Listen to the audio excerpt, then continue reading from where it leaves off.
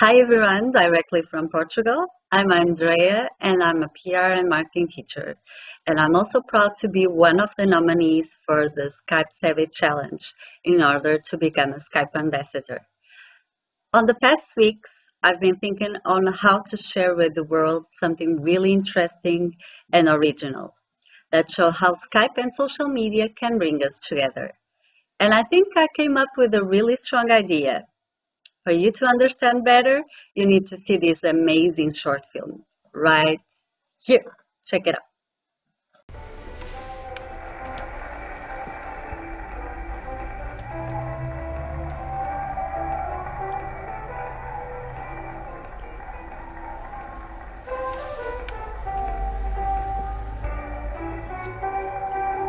I think all of us agree that it's great to be with someone who is confident and sure of themselves. But what's it like hanging around someone who is way beyond confident? Someone who is conceited, pretentious, even downright snobby. Who's Jen? Jen says her best friend when we So I'm looking at these numbers here. Well, I don't know. They might be about I'm not really sure.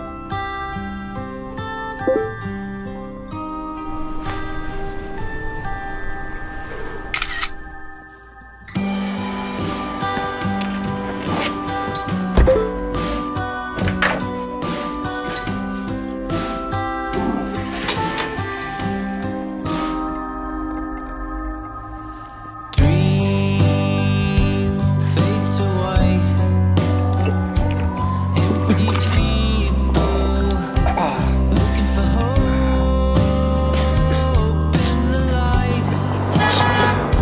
I lost my head watching the wheels turn in the cold night. Once you go, I'll fall behind. Take the low.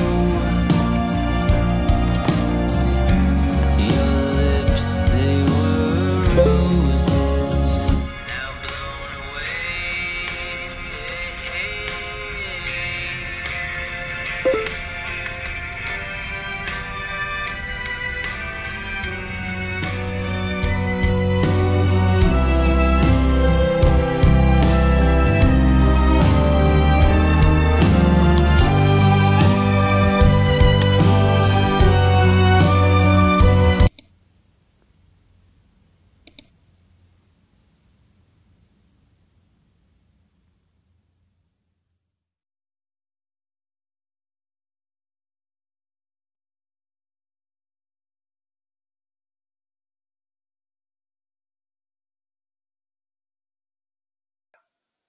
So after you saw this video, here's the results. An interview with the Shaun Higton, director of What's on Your Mind. Here it is. Hello, Shaun. Thank you so much for accepting this interview with me via Skype. First of all, and for the few ones who don't know you yet, can you tell us who you are and what you do? My name is Shaun Higton, and I'm a director, a film director. I direct commercials, and I also direct short films, and then in the future, feature films. So.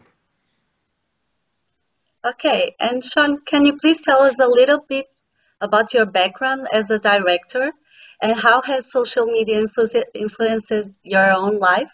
Well, I started out making short films with my two other brothers. That's why we're called Higton Bros. And we kind of just continued to make films together. And then we all sort of went into the film industry together in different positions. So I'm the oldest, so it was natural for me to pick up the camera and film and just direct. And my brother produced, and he's now producing, Andrew, and then Steven, my youngest brother, he's a visual effects artist. So we all have different positions, and we just kind of together just went into the film industry together. Now, when it comes to social media and how it's influenced my life, I don't know. I think it's been during these past few days, it's definitely influenced my life more than it ever has, just because of the exposure that the film has gotten, and also the opportunities that are coming with that. So I'd say that's a very positive thing. But Absolutely. yeah, on the other hand, what inspired the movie when it comes to is also social media, and I think I have a pretty common sort of experience with social media. I think I'm pretty normal when it comes to likes and views and I think it's influenced me like it has everybody else maybe, just everyday life, Okay.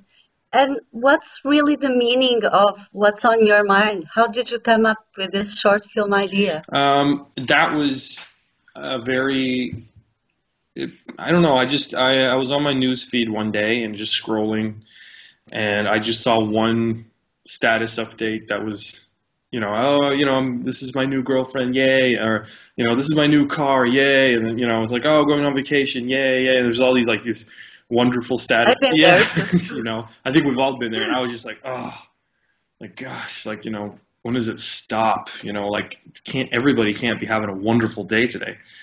And I was feeling, bad about my own life, and I was like, oh, come on. And then suddenly the idea popped in my head, and I was like, wow, that's actually a pretty good idea for like a short film. And I was looking to make something because I always just want to make something, and it just popped into my head, and I just, the idea was there almost instantly. And I just wrote it down, and then we started making it. I have to say, when I saw your short film from the first time, it was like an awakening to me, almost a reality check. Was this your intention towards the viewers when you did I it? think in anything that anybody does, as a filmmaker, you want to show an idea. You want to create some sort of reaction. But honestly, I have to say the first initial thing was like, I think this is just. I just thought, yeah, that's funny. It just starts from an honest place. It's just, wow, that's funny. That makes sense to me. And then I think after you think about it and you start working on the film, you discover the layers that are in it. But that's the great thing about ideas. They're initially just a seed that comes into your mind, and then it starts growing and it kind of elaborates. So I think it kind of dawned on me that I was maybe common to something. Okay. I also find it very amusing that this short film is having so many likes and shares. It's ironic. Yes. Do you also feel the same? And did you ever think you would get so many likes, so many virality? It's definitely ironic, but I also find that the most funny stories are ironic. The short film is ironic, the idea is ironic, so obviously it would be fitting that the success of the short film is ironic. But no, I have to say, I did think that we had an idea that we had a short film that people liked. That was we showed it to people and just our friends and colleagues, and they seemed to like, it's good, yeah, it's good. So I had an idea that it was going to be liked, so I said, all right, let's just put it on the web, just see what happens. And also, you are exposing a beautiful life that everyone seems to want and to like to live on this beautiful life. Do you think your film will drive people towards being more meaningful and truthful on their way to share their everyday life? I think the film is a wake-up call, maybe, or a reality check, like you call it. But it's like anything else. It's like if somebody tells you, hey man, you gotta, come on, wake up. You're doing this, you're doing this, and it's something that you have to continue to sort of remind yourself of, because I think that's what we are. So I think, yeah, it could spark something, but if we don't continue to sort of remind ourselves about it, then we'll eventually forget it again and go back into our bad habits. So you have to continue to remind yourself. So I think that it will definitely make a wake-up call for some people, but I think that we have to kind of take a step back and look at it ourselves and be like, I need to take responsibility to do something about it.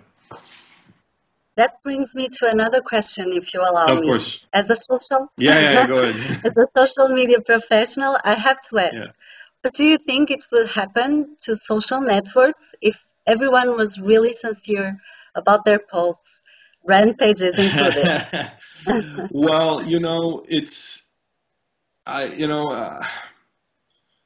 I don't think it's good in any ways to kind of go any extreme is never really that good. I mean, here's, you know, if you meet somebody on the street, right, and you say, "Hey, you know, how are you doing?" and they answer, "Fine."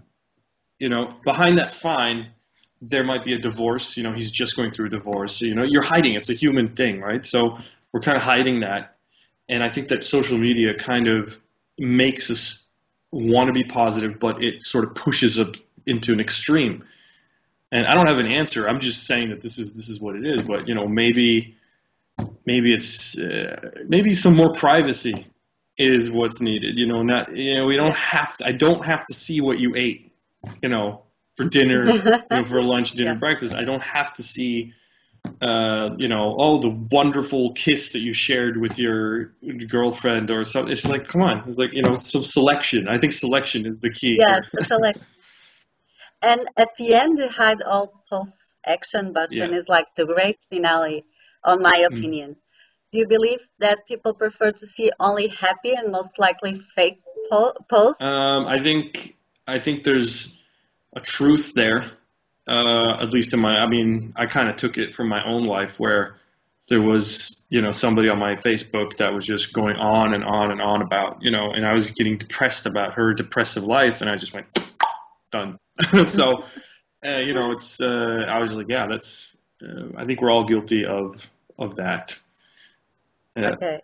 And what about the reactions to your video? What's the general feedback that you are having? I think the general feedback is that it's, I think the general feedback is that it's positive, that most people like it, and that most people get it. Obviously, there's always going to be somebody who doesn't like it or doesn't get it. Uh, but you know, that's just the way it is with anything. So yeah. Yes. And can you imagine a world waking up without internet? How would your first day without Facebook would be? Would you run 20 kilometers, for example? um, I don't know. I think we're living in we gotten so used to internet and accessibility and to be able to look up something so quickly that I think if we would have a problem with that. I would probably have a problem with you know not being able to Google something or not being able to you know. But maybe that would be a good thing. I don't know. Maybe it would be healthy in times you know for a certain amount of time. I'm not sure. Okay, thank you so much for your interview with me. And we here in Portugal, we are always seeing your video, sharing with friends, and we wish you all the best. Thank you very much. Thank you so much, Thank Sean. you. It's a All wrap. right.